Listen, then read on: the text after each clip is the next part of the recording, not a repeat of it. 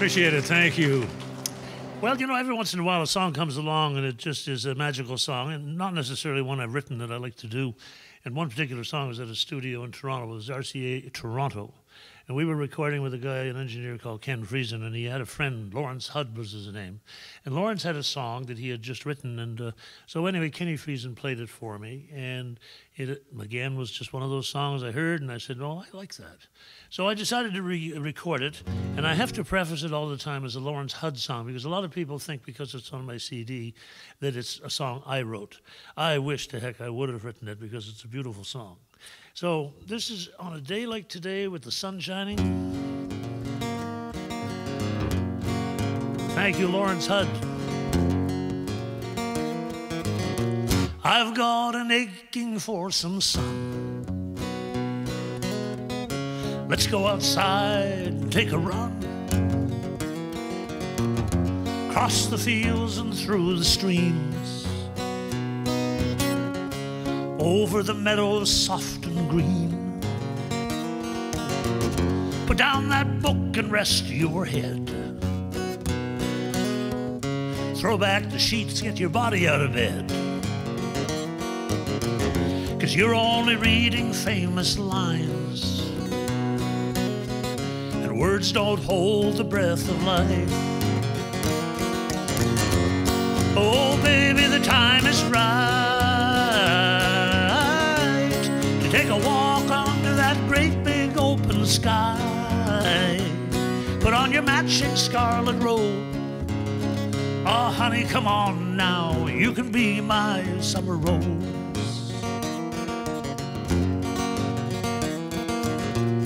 Come on, let's go outside and we'll play. I want to roll you in the hay. And then I'm gonna chase you around the combine, 'cause you let me catch you every time. Honey, I swear the walls are moving in, but I'm never one to miss a hint. I swear it's got to be a sin to waste an amazing day like this. Oh, baby, the time is right to take a walk under that great big open sky. Put on your matching scarlet robe. Oh, honey, come on now. Come and be my summer rose. Put on your matching scarlet robe. And you can be my summer rose.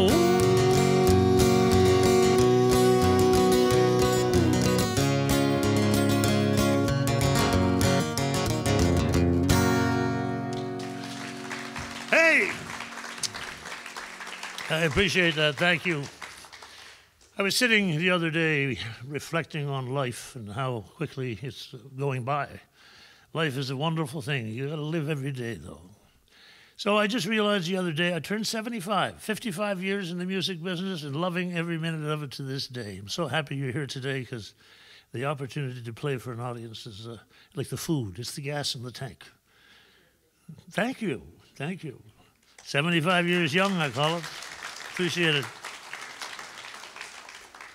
So I decided I would write a song, because I had to. And I thought to myself, now, what is going on here? And I said, well, let's see. After all these years, I am still wondering what tomorrow will bring. And it's been one of my thoughts all through my life. I wonder what tomorrow will bring. So it's almost a philosophy with me now. When I go to bed, I think to myself just before nodding off, because you don't know till tomorrow what's going to go down. Usually it's good, thank you, God. Other times it's got its trials and tribulations, but we work through them. So what does tomorrow bring? Well, I decided I would do a little chronological, through the years, historical kind of thing about me. And I'm going to take you right back to when I was 16 years old, living on Frank Street, singing the songs on the porch at 47 Frank. And my girlfriend living across the street, my first real girlfriend. And I'll take you from there to today with my current love. Now, there's many things going on in this song, and I want you to pay attention because there's going to be a quiz at the end. I believe that in our minds we have a light bulb that goes off that dictates, that's the answer, therefore that's what will dictate what tomorrow will bring. Or there's a bell that goes off, a ding-a-ling. And that ding-a-ling, when that ding-a-ling goes off, it's like the race is on. You're ready to go now. So I put that into the song. Let me see, how did I start? This is so new, I'm even working it out.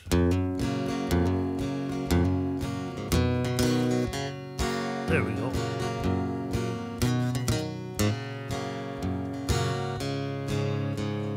History.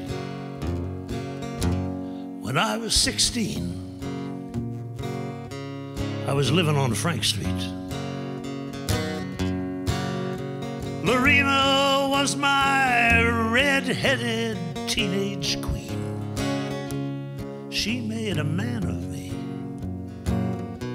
She rang my ding-a-ling. She made me look forward to what tomorrow would bring. When I was 23, at a house in Kingston, I married the very pretty but very pregnant Linda. Oh, her daddy said it was the right thing.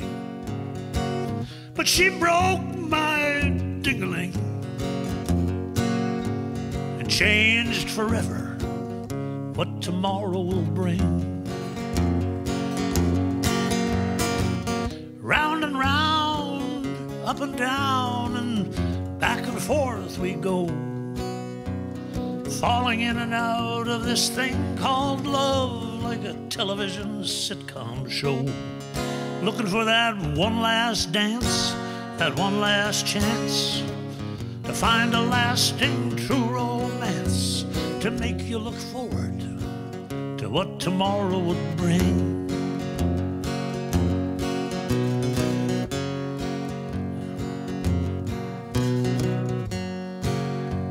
I see you're thinking about your own life. Well, I slid into 40. Boy, was I in trouble. I was working too hard, partying into the night, going down like the Titanic. And then along came Trudy. Well, she awoke my ding-a-ling and made me look forward again to what tomorrow would bring. Well, Trudy stayed at the farm with me until she had her baby.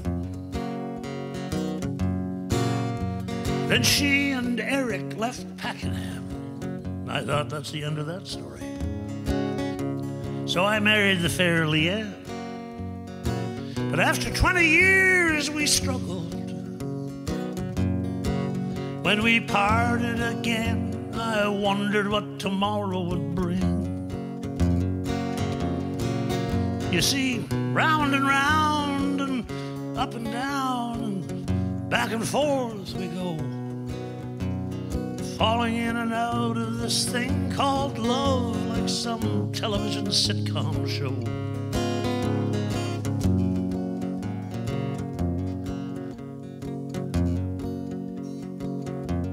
Well, I slammed into 70.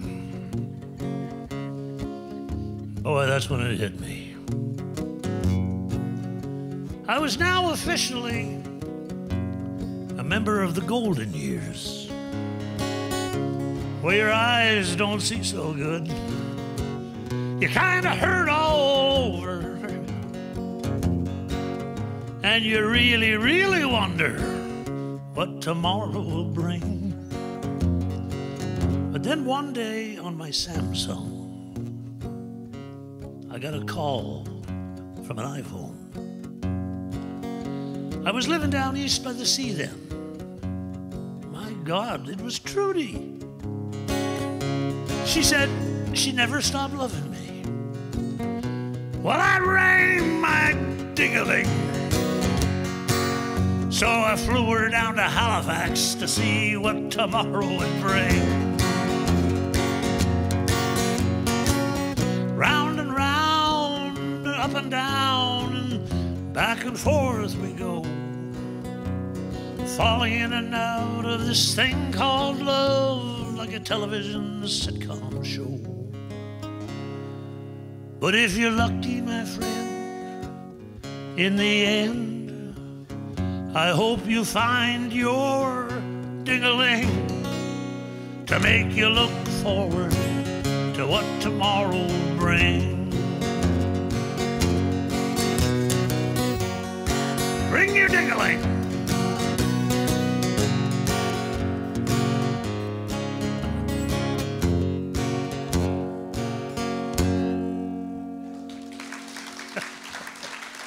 Thank you. Appreciate that very, very much. How many of you are over 40? Okay, that's good. How many of you are over, let's see what we have in our audience. Over 50. Still a good number over 50. Oh, okay, here it comes. Anybody over 60 in our audience? Holy smoke. I'm getting nervous. Anybody over 70? Okay, nobody's over 80. Look at you. Look at you. You look like a spring chicken. No, not a chicken. Not a chicken. No, I'm only joking. The lady over here, over 80. How old are you, ma'am? 81. No. 86. 86 years young. God love you. You look beautiful. 87. 87? That is amazing. What the heck is in the water in Manotick?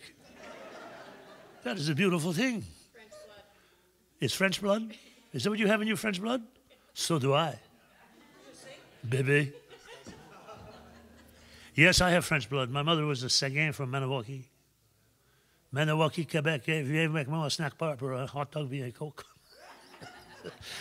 Well, living in Hull, that's what we spoke. We spoke what we call Hull French. But anyway, she was French too. And where's your French heritage from? Oh, asbestos. Yeah. They got rid of that town, didn't they? Oh, no, it's the asbestos they got rid of. That's right. The mine. I'm only joking. Well, that's nice. Okay, good. I'm going to sing a song for all of us that are reflecting on the coming years. I've learned an expression that I use, and the expression is, growing old is not for the meek. There was a movie that was recently out, and a songwriter, a great songwriter by the name of Toby Keith, made a very poignant statement that we, especially at this point in our lives, can all start paying attention to. And it's important that we live our lives happily and don't let the old man in. Don't let the old man in. I want to live it some more. Can't leave it up to him. He's knocking at my door. I knew all of my life that someday it would end. Get up and go outside. Don't let the old man in. Many years I have lived. My body's aching and worn. Ask yourself, how old would you be if you didn't know the day you were born? Lay some love on your wife and stay close to your friends. Toast each sundown with wine. Don't let the old man in.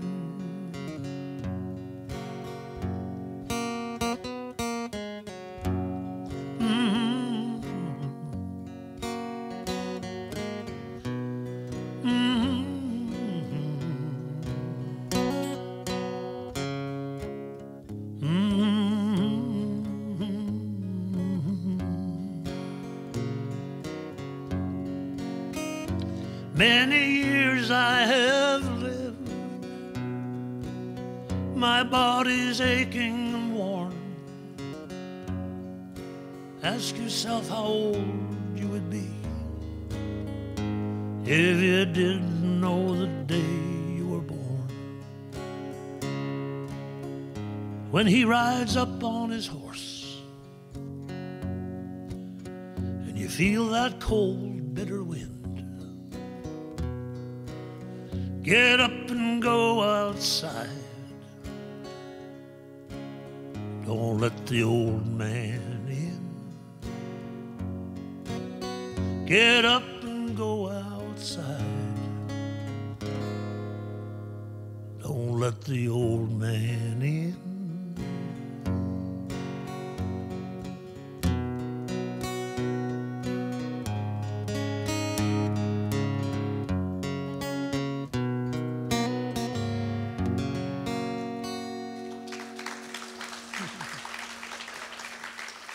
Gee, appreciate that. Thank you.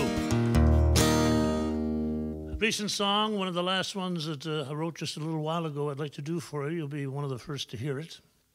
It's a bit of a memory trip for me, but it's also an important song for my father, who gave me my first guitar at age 16 and who encouraged me to go on and chase this thing called the music business, which we've done and have enjoyed my life doing so.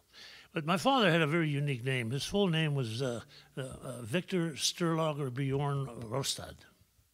And there was a handle living in a place called Medstead, Saskatchewan, because Saskatchewan farm folk didn't quite understand the Sturlager Bjorn notion. So he went by the name Victor. And my father, Victor, I said to him one time, "Dad, your name is so strong, Sturlager. Why did you not stick with Sturlager?" He said, "Because the kids always made fun of me at school." So I stuck with Victor. So he was Victor Bjorn Sturlager, but he never said Bjorn Sturlager. I didn't even know until I was 20 years old, darn near, that his middle name was Bjorn Sturlager, till I saw it on an army certificate. So I always thought he was just Victor Rostad. I told my dad, I said, "One day, Dad, I'm going to write a song and I'm going to put your name in it, but it won't be Victor. I want to celebrate the name that I think you should have gone with and that I love." So this song is a little look at... something's wrong here. Just give me a second. I knew it was something. Ah! By God, we got her now, because you just smiled. So here's a song that's a little look over some of the years we've been living lately.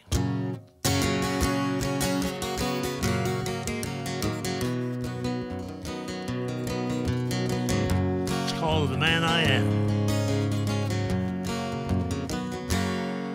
Now Sturlager taught me a few simple lessons. He said, if you believe what you're doing is right, don't second guess it. If there's something that you want out of life, then just go and get it. What Sturlager taught me made me a determined man. You know, I spent the better part of my life traveling the country, talking to people and making note of their ways. I'd ask them, how did you do that? Why did you do it? And what did it teach you? What they told me made me a much wiser man. The man I am likes toast and honey. I like cold draft beer, going golfing and making money.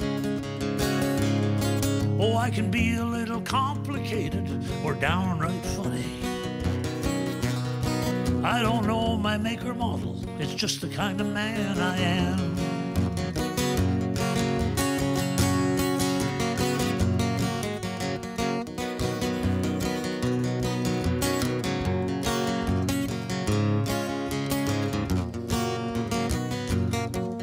You know, I've been north and south, I've been east and west. I've hung out with the very best. And for a while I hung my hat down by the beautiful sea, where I would sit